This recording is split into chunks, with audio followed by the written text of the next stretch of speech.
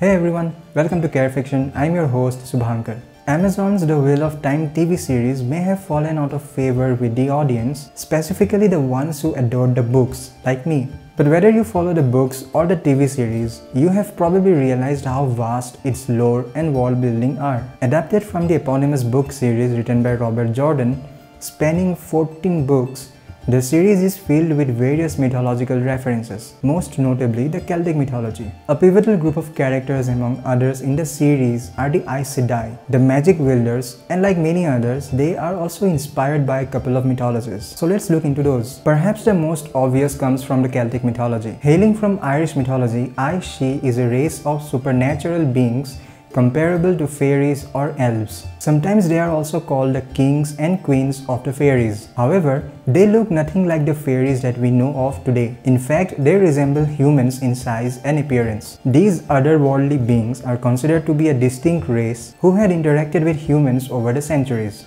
They possess magical abilities and are masters of shapeshifting. Tall and stunningly beautiful, they are said to be transparent beings who walk among the world of humans without leaving any trace. Well, that is because it is believed that they live in a parallel universe. Considered to be the ancestors of Celts, the Aes Sedai can be seen as many different things. They are depicted as fairies, elves, gods, demigods, and sometimes fallen angels. In Old Irish, the word Sidhe means hill, and hence Aes Sedai means the people of the hills or mounds. And why are they called the people of the mounds?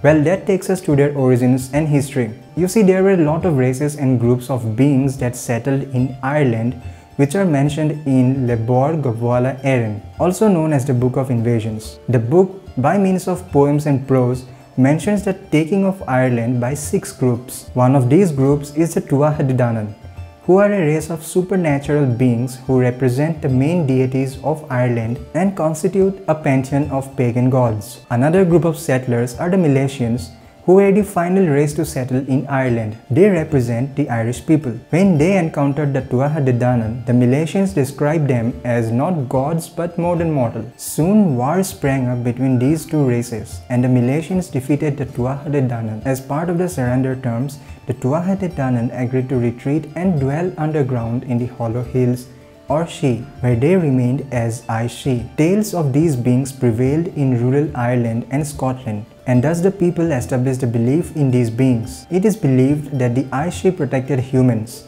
healed them, and taught them smithcraft. They would march into battles with lances of blue flame and shields of pure white. Aes Sedai guard their abodes fiercely, which could be anything from a fairy hill, a fairy ring, a special tree like a hawthorn, to a particular loch or wood. The Aes Sedai are generally viewed as benevolent or neutral beings, but if you anger them or disturb their habitat, then you are in a world of hurt, with the most common being a curse put upon you and your family. There are also malevolent Aes Sedai, like the Lianan Sidhe, meaning fairy lover, who is a vampire maiden who seeks out artists and poets, and in return for inspiration, she feeds off their life force. Then there is the Far Darrig, the evil cousin of the leprechaun. The most notable is the Banshee, also known as the Banshee, who is a supernatural woman that announces a forthcoming death by wailing and keening. Apart from the Irish mythology, the Aes Sedai may also have been partially inspired from Norse mythology. You know that the One Power is the main form of magic in the Wheel of Time series. It has 2 sides, Saidin, the male half, and Saidar, the female half. Now listen to this.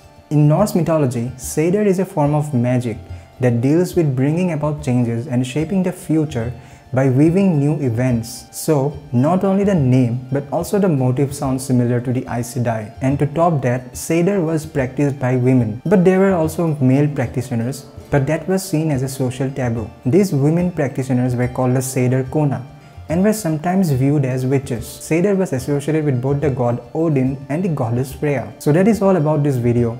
Pretty interesting, right? Let me know if I missed anything. Thank you for watching and see you soon.